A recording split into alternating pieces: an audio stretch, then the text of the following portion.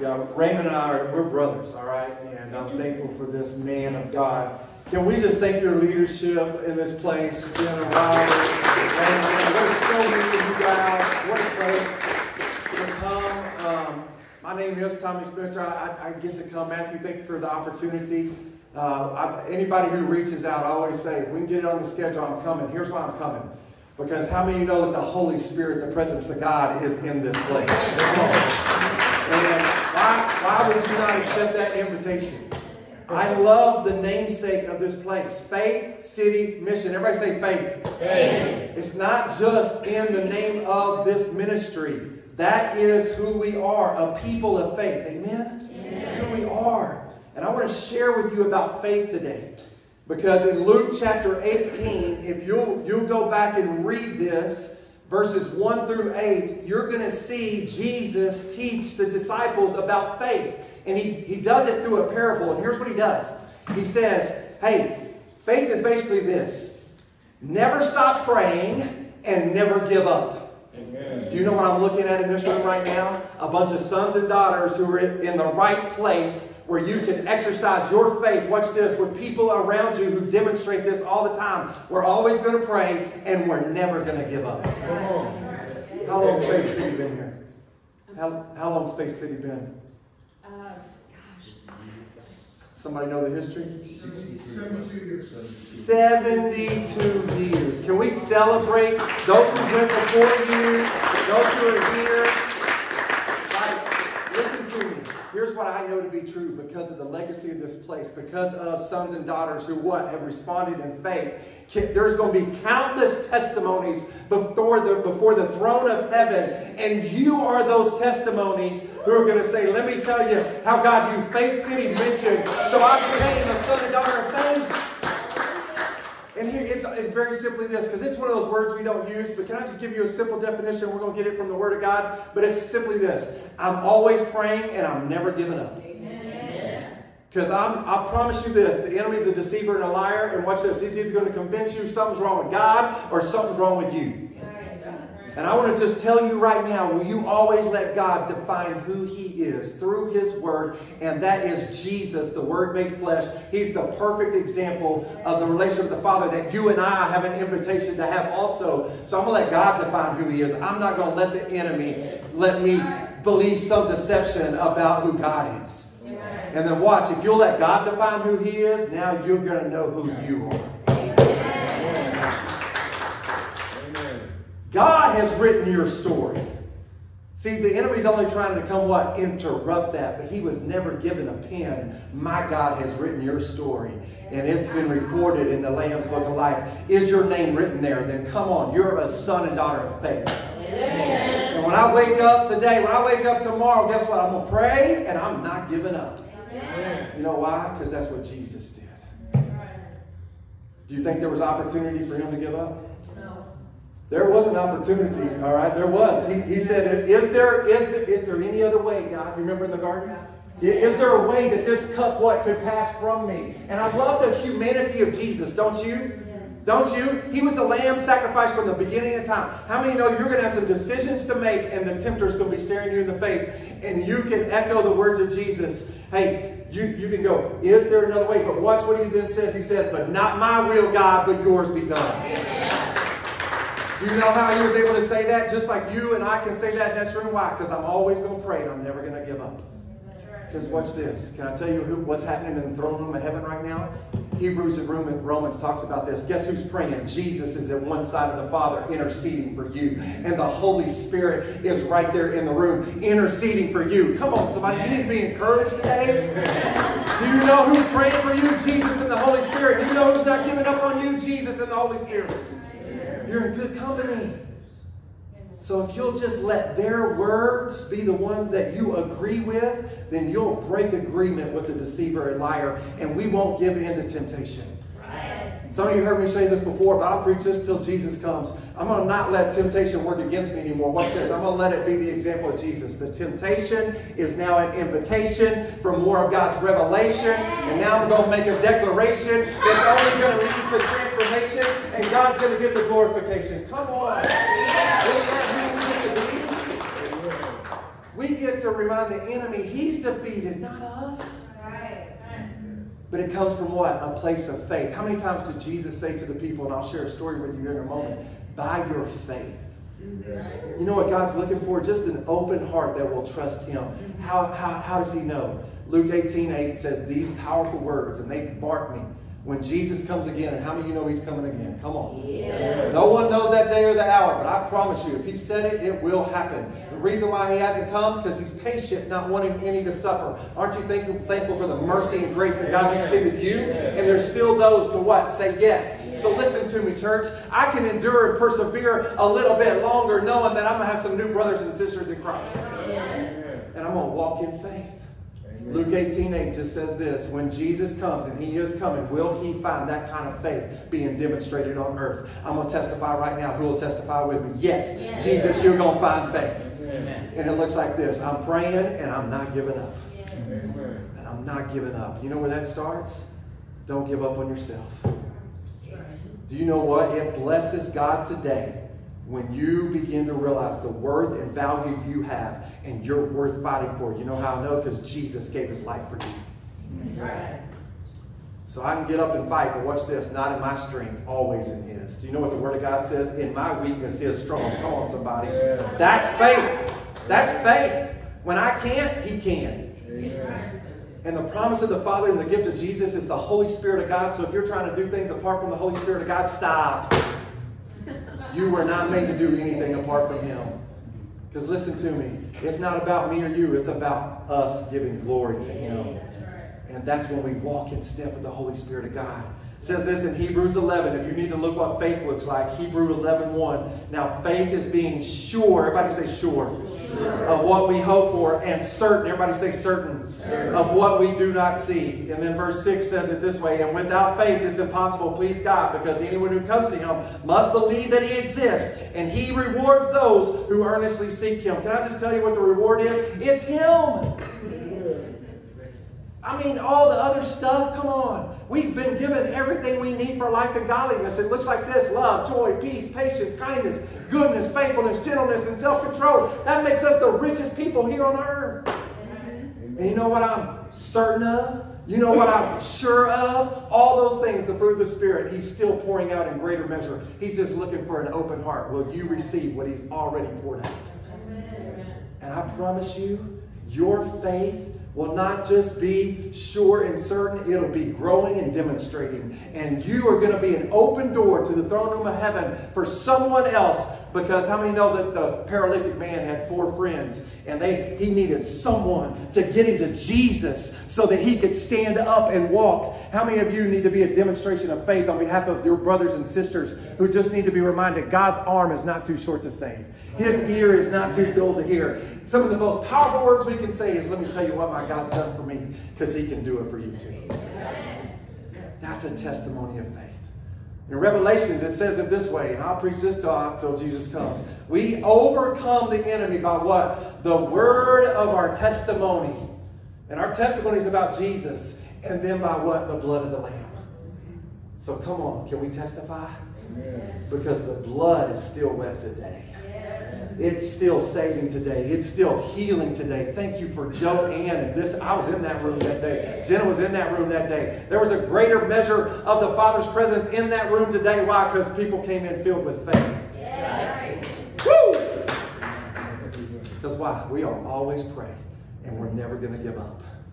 I've invited my friend Tiago. Tiago, come here. You guys will be blessed by Tiago. Tiago makes this. He's from Brazil. Any Brazilians? Or anybody know Portuguese? Okay, you can introduce them to Portuguese later, all right? Yes. But here's the beauty of the world that we live in. Every one of us made on purpose for a purpose and made in the image of God. This is my brother, all right? We have the same dad.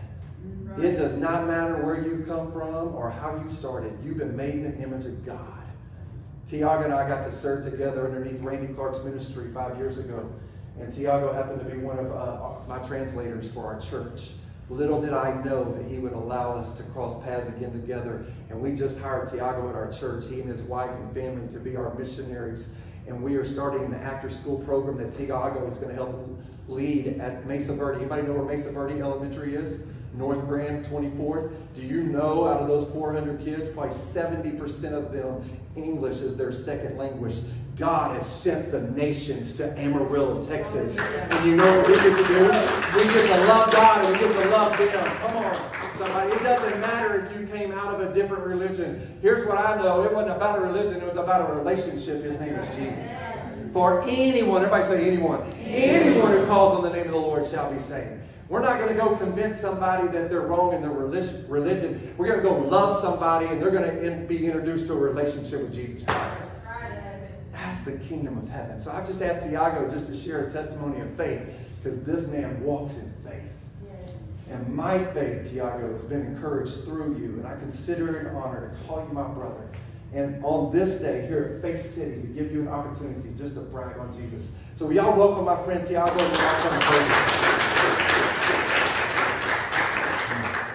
Thank you. Good morning. So guys, I'm that jungle boy. I was born and raised in Belém. It's north of Brazil, the end of the Amazon River. And if you think about anacondas and those kind of things, it's there. And I've been here in the United States for the last 3 years. It's a long story, but I made it short. And I met Tommy there. The Lord spoke to me and my wife when we came to the first time to the United States in 2015. And he said, I'll bring you guys here and I'll make this your nation. Because we were like passing through a place and the Holy Spirit said, look at this place.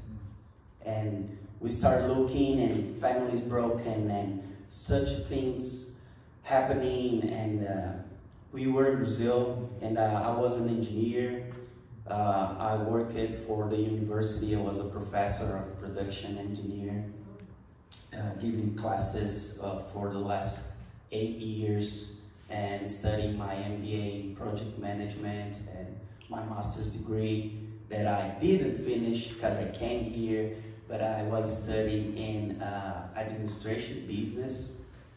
And the Lord spoke to me 2015, and I was like, okay, God, am I going to study a doctorate or a master's degree there? What I'm going to do? And I became a pastor in Brazil, a youth pastor in 2012, yeah.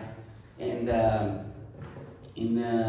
I was walking in faith with my wife. We surrendered our lives to God at the same day, in the same place, and was a good walk with God, like helping youth people, helping the church where we were at, and then God comes and with this idea of mission to my heart, to our hearts, and then we start serving in a lot of places in Brazil and dreaming about having like a place where we could help the community, like help kids. And I grew up in a poor neighborhood, but my parents had like a quiet life, and we had like, I think, the biggest life on the street. But nowadays, where my parents live, some of my friends, they became traficants, and a lot of them got lost, and I'm here like thinking, like I was a child like them, playing soccer on the street with them and playing and running around, and I'm here today serving the Lord, but some of them are lost. They are in darkness. So I don't want the future generation, I don't want those kids that are coming from all around the nations to Amarillo to get lost, because God has a future for us. God has a future for them. So I met Tommy in that trip, 2019. He was there. The first day of that conference, he said, after we prayed for 700 people in the church, and some of them blinds, seeing again, and in our line we prayed for a man that he was deaf, and he started listening again. And I was translating Tom, And when I said, em nome de Jesus, that Tom said, in Jesus' name, I said, em nome de Jesus, escute, listen. And he said, his ears opened and he started listening again. And we saw many miracles and powerful miracles that whole week. Was impactful to my city. 10,000 healings in 2 weeks. Like people raising from wheelchairs. Yeah, it's very, very, very powerful. The kingdom of God was established. And I remember that the first day Tommy said, can I pray for you? And I said, yes. And he prayed for me. After he finished praying, he said, Tiago, I feel your calling is not only for Brazil. You have a calling that is not only for your local church, but it's a calling for the nations. And I feel the Holy Spirit saying that your call is going to start through study. So keep ready, because when the opportunity comes, you might be ready. Don't worry about your finances, because God's going to send you the sponsors. And I put that word in my mind. You know, I took notes. And his wife had the opportunity to pray for me the other day, and I didn't know she was his wife. And she gave him a power and prophetic word that helped me through this season. In the last day of that conference, like, we didn't have much time to talk to them and know where they were and like their names or things like that, because they were like ministering all day, and we were just there just to translate them. And so the last week we had time together, and I started knowing, oh, you're from Texas, okay. So one of his students came, her name's Kyle. She came to me and she said, Tiago, I have something for you. I don't know why the Holy Spirit saying to give you this to you. It's a simple gift. It's not expensive. It's not from my city, but I'm being obedient. So I opened my hand and she put a flag of Texas, written Dallas on it. And I was like thinking, okay, God, I'm doing my master's degree in California. I'm going to Michigan or maybe Florida. I don't know. It's like most weather is close to Brazil's weathers, and I'm going to Florida, and God put the flag of Texas, written Dallas on my hand. So what in Dallas, you know? And then I was in that big conference in Brazil one day, and one lady just saw me there and through the internet. So don't despise the power of God through technology. Someone is watching this maybe in a Facebook life, you know, and that could transform their lives. Amen. So that lady, she saw me in an Instagram post, and she said, hey, I'm glad you're there, Tiago, but you know what? God gave me a dream 2 days ago, and he said to me to pray for a man called Tiago, that he want to bring him and his family to here. But I said, God, I don't know any Tiago, and I'm seeing you there, and I don't know if that makes any sense for you, but God is telling me that he wants to bring you to Dallas, Texas. I said, what, like 6 months before I received the flag of Texas, written Dallas on it, and then this lady comes through my Instagram post say that God wants me to. Amen. You know? Like, I start crying. I know, God, I know that makes sense. But I was in Dallas, and then God revealed me CFNI, Christ for the Nations. And that's a Bible school, if you don't know, but it's a Bible school in Dallas. And so I just said, okay. And then that was February of 2020. So if you remember, in March, COVID came and locked down everyone in every place. It was the same in Brazil. And I was in my apartment balcony, like looking to the cars passing, and like I was praying, and God, is that gonna be possible? Because you said that I don't need to worry about my finances. But at the time, I had $100,000, 1,000 reais, which is like $20,000 in bank debts. And how am I going to this place? I'm working. My marriage's kind of broken because I'm going to work 6:30 a.m. and coming back 11 p.m. trying to make money to go to America, and I can't. So God spoke to me, it's not in your strength. It's not with your arms. But you remember the day that you surrendered your life to me and you said that everything that I'm giving to you, the day that I ask you, you're going to give me back?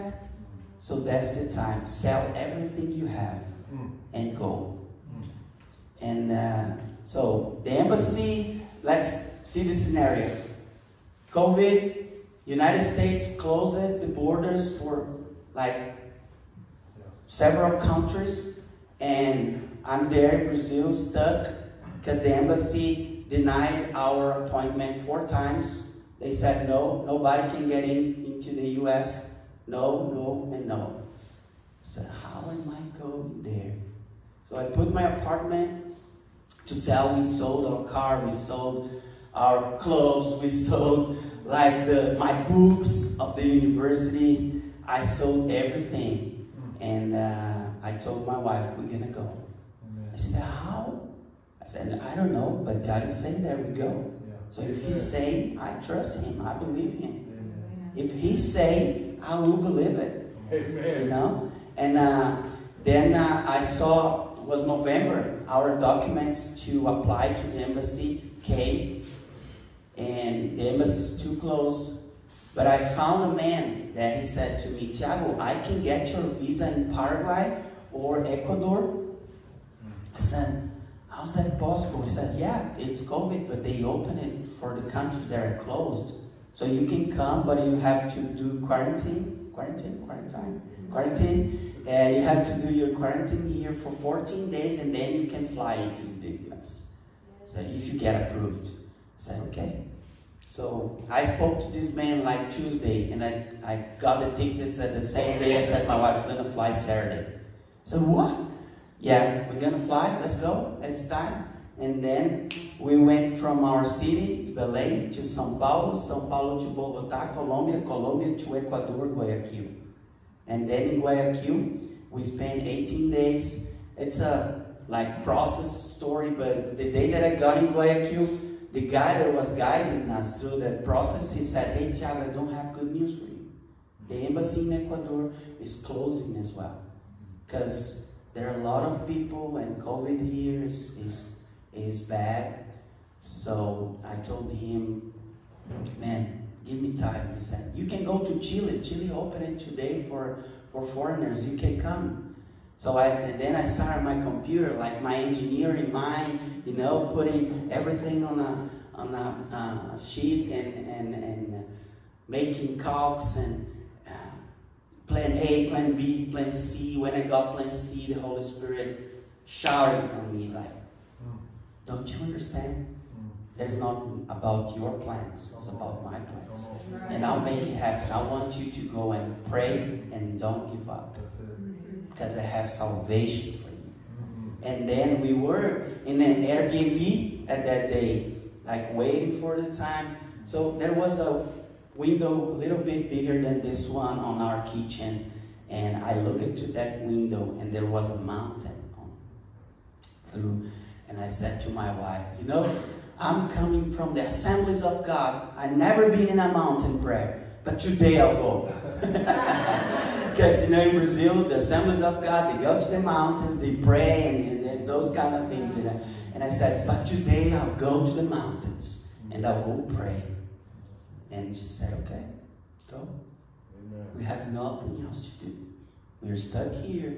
We're spending our dollars because Ecuador currency is dollar, which is like 5 times of our Brazilian currency today. And so if you understand, like if I have $100 in Brazil, you have 500 of our currency. So it's a lot of money. You know, if you want to go have vacations in Brazil, you go with $1,000, you'll be rich. You're gonna be in the best hotels and everywhere, the restaurants. But at that time, we were spending like that. And I said, okay, let me go. I went to the mountain and I climbed it. I was there for 3 hours praying. I sang all those songs that I knew. I put all my tears on the ground, claiming to God, crying out to God. God, help me. Tell me, give me some answer loudly, you know. Am I going to Chile? Am I going to stay? Am I going to go back to Brazil? What do you want me to do? And after 3 hours, the Holy Spirit said, go back to your home. You can't go back to your apartment. I said, no, God, that's not the answer that I'm waiting for. And he said, go back to your apartment. And after the third time, the Holy Spirit said to me, I went to my apartment, and that meant I took a shower, and when I got my phone, there was that big message, Tiago, I got an appointment for you in 2 days. And I said to him, man, I don't know what you believe, but God made a miracle. If you don't believe in God, that's just a miracle. Because I'm coming from a prayer mountain after 3 hours praying, and then God gave me the answer. So we went to the embassy, we got our visas, we came to the US, we went through Christ for the Nations. I studied 3 years of baccalaureate in theology there, with emphasis in the pastoral major. But I was always talking to Tommy, like, hey Tommy, how are you? You know, and like, in the end of this year, this past year, 2023, June, I think April, I was like thinking about the end of the year, because I'm a student here, and I can have 1 more year of practical. I can do that in some place, but I was serving a Brazilian community in Dallas. I've been serving 2 American churches there, working with food pantries, social projects, helping families, and then the doors started like, hey, shutting down for me. And I said, that's not the way. That's not how God wanted to do.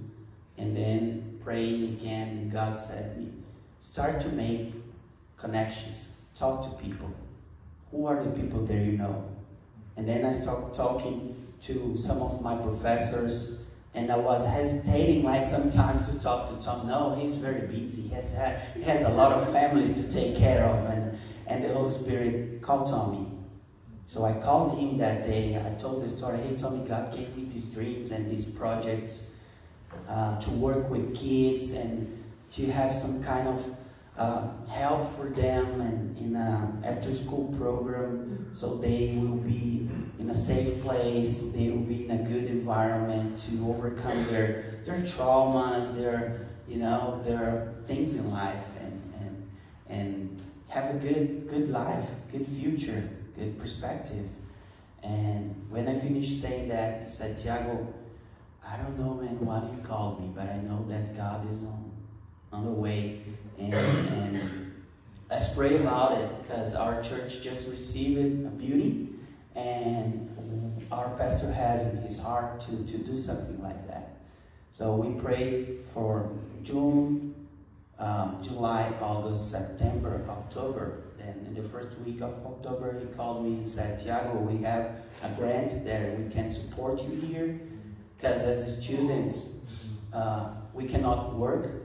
We can just receive from grants and other things. And he said, we have this for you, and you can come here and work with us in our church. And I said, yes. So here am I, after this story.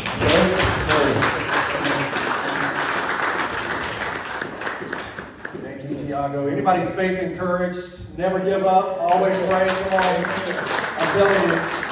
There's so much more, but here's what I love about that story is they just continued to trust God. How many of you have heard God speak on your life?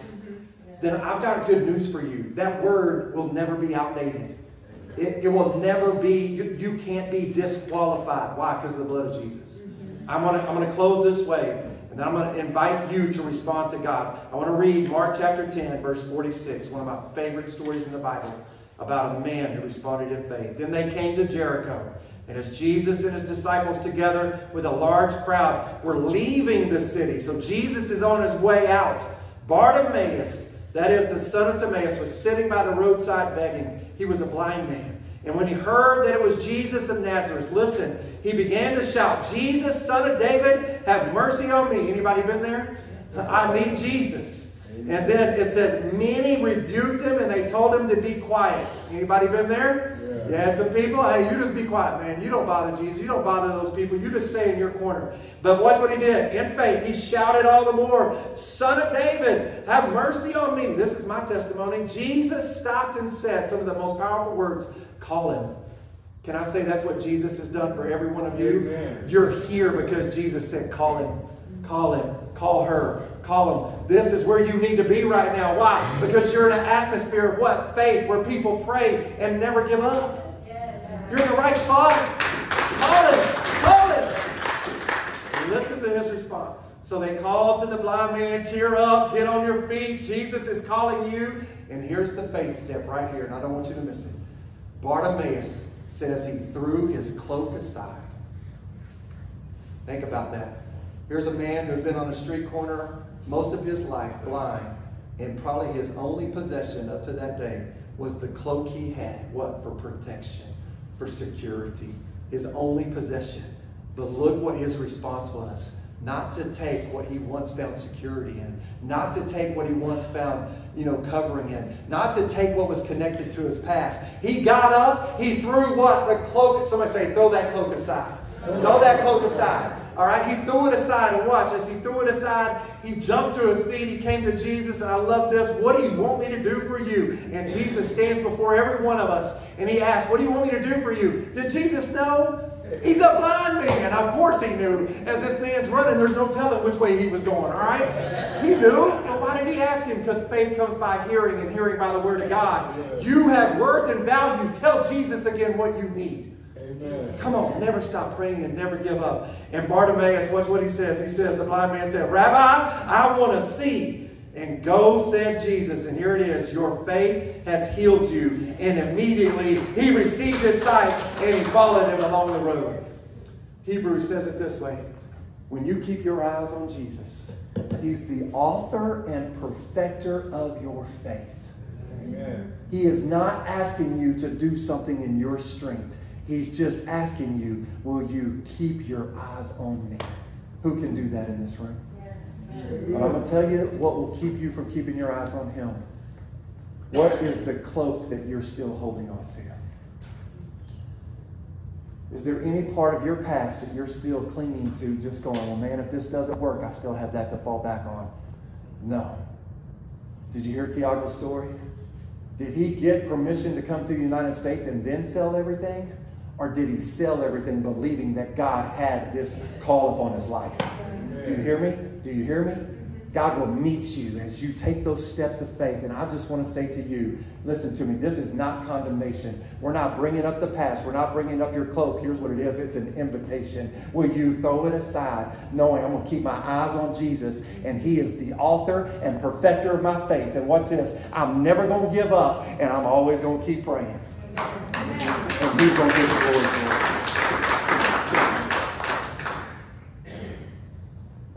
Never let the enemy convince you something's wrong with God or something's wrong with you. Always let God define who he is, and now you'll know who he says you are. And from that place, there will be a faith response, even when you don't see. I'll close right here. I've had people in this room pray for my wife. She has battled debilitating headaches for 15 plus years. Heartbreaking. But you know what I've watched in those 15 years?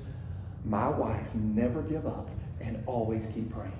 I've seen her lay her hands on people with headaches and God deliver that person and heal that person. And her not get offended at God, but draw near to God, and he's drawing near to her. 2 weeks ago, we finally got a report from a doctor in Fort Worth.